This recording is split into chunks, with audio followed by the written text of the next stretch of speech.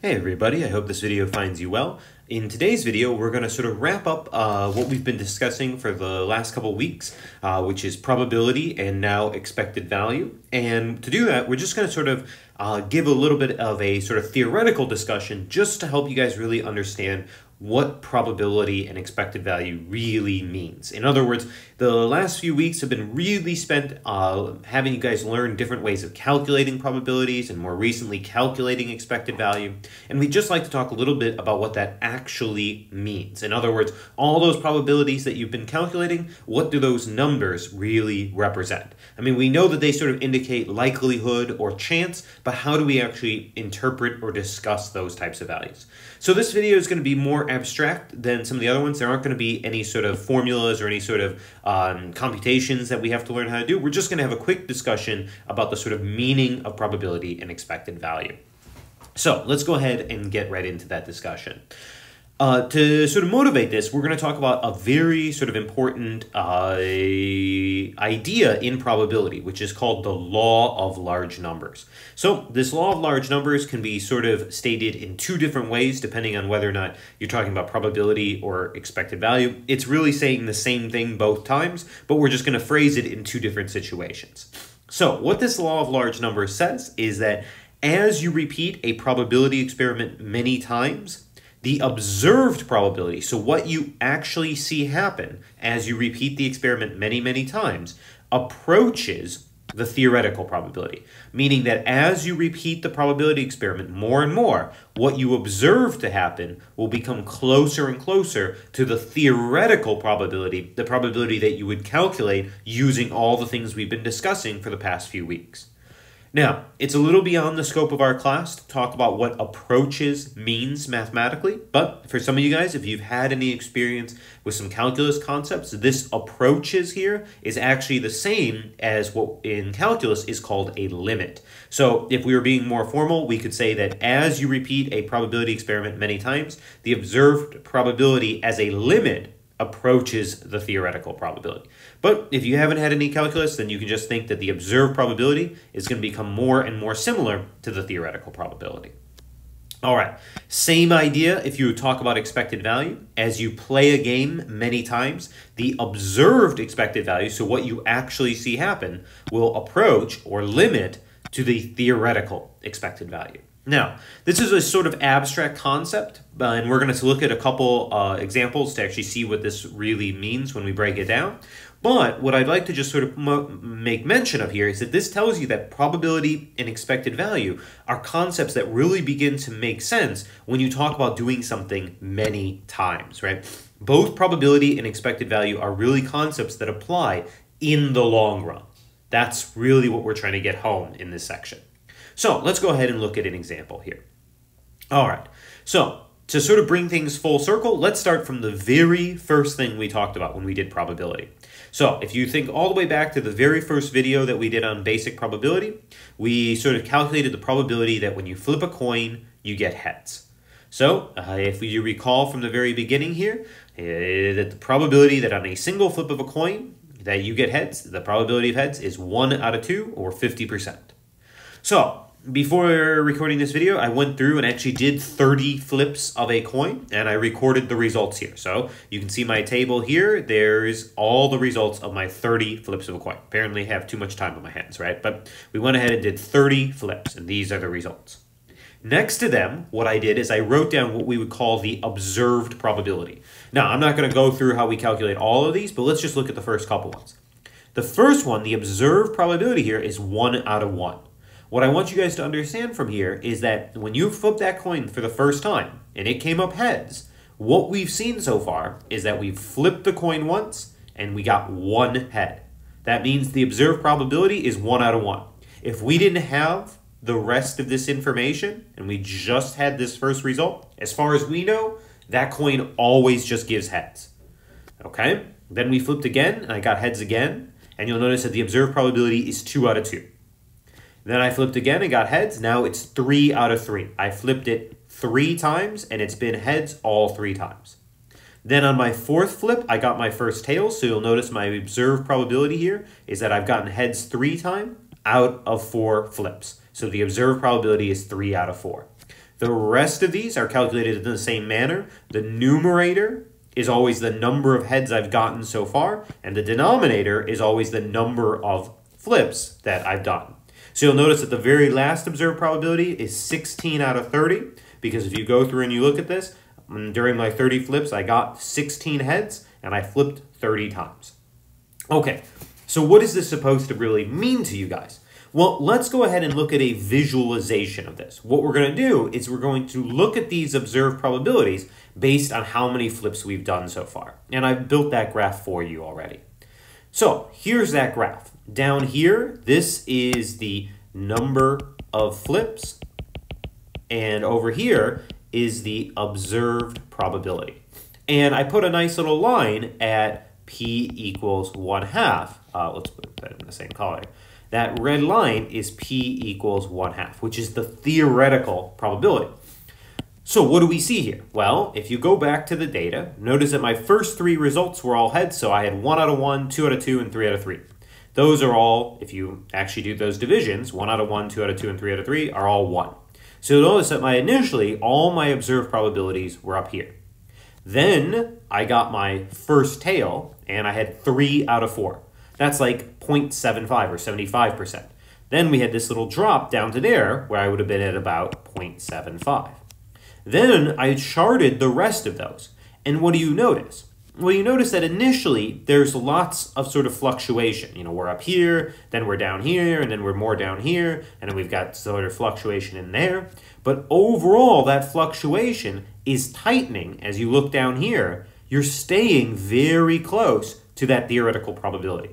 Do you sometimes deviate away from it? Yeah, right? We have a little bit where we're above, we have a little bit where we're below, above, we have bits where we were below there. We started off way above it. But in the long run, as we flip this coin more and more, these points are going to tighten around that theoretical probability. And that's the idea of that law of large numbers. The observed probability is getting more and more similar to the theoretical probability.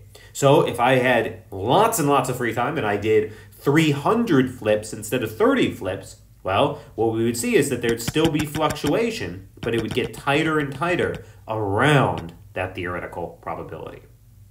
Okay, so let's go ahead and have the same discussion for some expected values. So we'll do the sort of very most basic expected value we did. If you remember a couple of videos ago, we introduced the idea of expected value with this game. So we talked about a game where you roll a 6-sided dice, you won $1 when it came up 1 through 4, and you lost $3 when it came up 5 or 6. And we calculated that that was a bad game to play because its expected value was negative 0.33. And you can go back and redo that calculation or just watch the first video on expected value to see that. So I did the same thing here. I rolled an actual dice 30 times and I recorded the results. But I also followed the rules of this game, meaning that if it was a 1 through 4, I counted it as plus $1, and if it was a 5 or 6, I counted it as minus 3. So let's see what we had here. So my first roll was a 3, so I was up $1. Then a 2, so I was up $2. Then a 3, I was up $3. A 1, I was up $4. And then I got my first loss, which was a 5. That meant that I had my $4 profit reduced down to a $1 profit. Then I got a 4, which meant I won another $1. Then I got a 6, which meant that my $2 profit was now a $1 loss. And so on and so forth. And again, I did that 30 times. These are the sort of results of what showed up on the dice, and this was my net profit. After doing those 30 rolls, it turned out that I was down about $6 according to the result of this game. So let's go ahead and visualize what this sort of means. Well, I did the same thing. I went ahead and plotted this, where this was the number of rolls, not flips this time, the number of rolls. And this over here was my net sort of profit. So you can see that at the beginning, I was on this nice little winning streak, and my net profit was going up. Then I had a loss, then I had a win, then I had a loss, and I was losing money, and then I had some nice winning streaks here. You can see later on, if you look at that data on your own, you can see that there is a nice long winning streak here. But what do we notice overall? Well, this red line here is the line y equals negative 0.33x. which is saying that I'm expecting to lose about 33 cents per play, and X is the number of plays. So even though I have these fluctuations, right, where I go on winning streaks or whatever, I'm overall following the trajectory of this expected value. And that's what the law of large numbers is saying. There's going to be variation depending on if you're lucky or unlucky as you roll the dice, but overall, the general pattern is going to follow the expected value. In this case, even when I went on this nice winning streak here, you can see that I still was losing money because I was following this sort of negative expected value. So in both of these, the idea here is that the probabilities eventually are going to tighten along the theoretical probability. And here, the expected values are going to follow what we sort of theoretically calculate as the expected value. Now, some of you guys might be wondering, okay, these are nice visualizations and things like that, but what does this really mean to us as we sort of move forward in our class? Well, the real thing, again, that I wanted to just hammer home with this is that when we talk about probabilities or when we talk about expected values, we always have to be very careful that they don't necessarily tell us what's going to happen in the short run. They're always about what happens in the long term. So to sort of summarize what you're seeing in these different visual displays in this law of large numbers, I want to just briefly go over some incorrect and correct ways to interpret probabilities and expected values. So let's go ahead and talk about that. So here's our sort of summary. Let's first start by talking about probabilities with coins again. So here are some incorrect interpretations of probabilities. This is not what probability means. If I flip a coin 2 times, I will get 1 heads and 1 tails. Sometimes people believe this. They say, oh, I'm flipping twice. I'm supposed to get heads 1 out of 2 times. So 2 times 1/2 is going to be 1. So I should get 1 head and 1 tail. We know that that's not the case. If you flip 2 coins, sometimes it'll comes up heads, heads, sometimes heads, tails, sometimes tails, heads, sometimes tails, tails. You're not guaranteed to always get 1 heads and 1 tails. Why is this an incorrect interpretation? Because again, it's about the sort of short run, right? The probability is telling us that in the long run, we should be similar to the theoretical probability. We shouldn't be exactly the theoretical probability. So this is an incorrect interpretation. Now, most people, just from like a common sense standpoint, know that this is incorrect because we know that if we flip 2 coins, we don't get 1 heads and 1 tails. This second one is also incorrect, but a little bit more subtle. It says if you flip 100 times, you'll get exactly 50 heads and 50 tails. Now, this is more tempting because at 100, you start to say, oh, okay, that means like the long run. But the problem here is that choice of exactly. Again, if you go back to the visualization, as we go on, these sort of observed probabilities tighten along this. But it doesn't mean that they exactly fall on here. So this word, this choice of saying exactly is completely incorrect. If you think about it, the coin doesn't know what's going on. So as you flip the coin 100 times, it doesn't keep track of how many heads and tails it's yielded. So it can't be true that you would get exactly 50 heads and tails. So if these are incorrect, what is the correct way of thinking about probability? Well, you would say something like this. If you flip a coin 100 times, okay, so long run 100 times, you will get around 50 heads. In other words, if we flipped a coin 100 times, we'd expect something like maybe 53 heads or 56 heads or 49 heads or something. Maybe we'd get 50 heads, who knows? But we're saying we should get somewhere around 50 heads. If we flipped a coin 100 times and only got 20 heads, well, something weird might be going on. Maybe that coin isn't really a fair coin because we're expecting something around 50 heads. Now, the other reason I'm sort of really focusing on that word around, besides the fact that that's the correct way to interpret, is that that should sort of remind you of the concept we discussed earlier. Right? Way back when we sort of started our study of statistics, we talked about, we should have an expectation of what happens in a data set, which we called the center. We learned how to measure that using like the mean and median. But we said that you don't always expect the average to just happen. Usually there's an amount of variation, which we often measured using the standard deviation.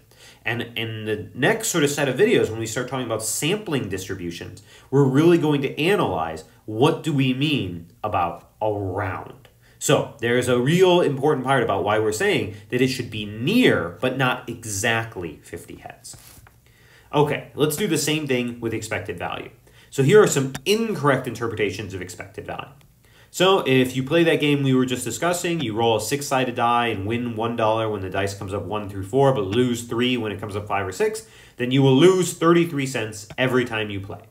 That's obviously incorrect. We know that every time you play, you're either going to win $1 or lose $3. You are never going to lose 33 cents. So this doesn't make any sense. Same thing here. This says if I play a game where I roll 6-sided dice and win $1 when the dice comes up 1 through 4, but lose $3 when it comes up 5 through 6, and I play this game 100 times, well, then 33 cents times 100 is $33. This is still incorrect because we know we're not going to lose exactly $33, right? There's no way that the game keeps track and says, okay, we have to make sure that we lose $33. So what are the correct interpretations? Well, we've got to make use of those words like on average or around. So you could say, if I play this game, and I roll the 6-sided dice, win $1 when it comes up 1 through 4, but lose 3 when it comes up 5 through 6, then I will lose 33 cents, not every time I play, but on average every time I play. On average. Again, saying that that's what we expect to happen on average as we play this game many times. Or if we wanted to sort of reinterpret this guy correctly, we could say if you play this game and you play it 100 times, then you will lose not exactly $33, but around $33. So if we played this game 100 times, we would be very shocked if after the playing 100 times, we were up $10, because that's nowhere near losing 33. We'd also be really shocked if we were somehow down $200. That wouldn't make any sense to us, because then again, that's not around $33. We should be down somewhere around that $33 mark. So the real big idea of this, this law of large numbers is really important if you guys ever take like a full class in probability at some point. But for our class, I really just wanted you guys to see those couple quick visualizations to have a sense that probability and expected value are really something when we talk about the long run or when we repeat an experiment many, many times. And that's going to really tie into what we start to do next when we talk about sampling distributions and hypothesis testing, because we're always going to talk about not single data sets, not single data points, but instead large data sets. Just like here, we don't talk about what happens on a single flip of a coin. We talk about what happens on lots of flips of the coin.